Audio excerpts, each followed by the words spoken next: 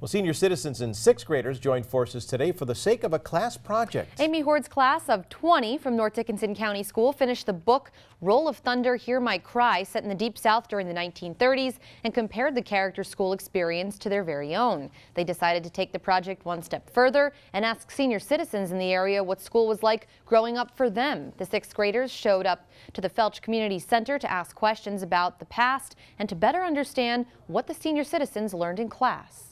I believe for a quality education that parents, community, and teachers and students all need to participate in a child's education, and experiences like this help get the community and parents more involved in the educational process.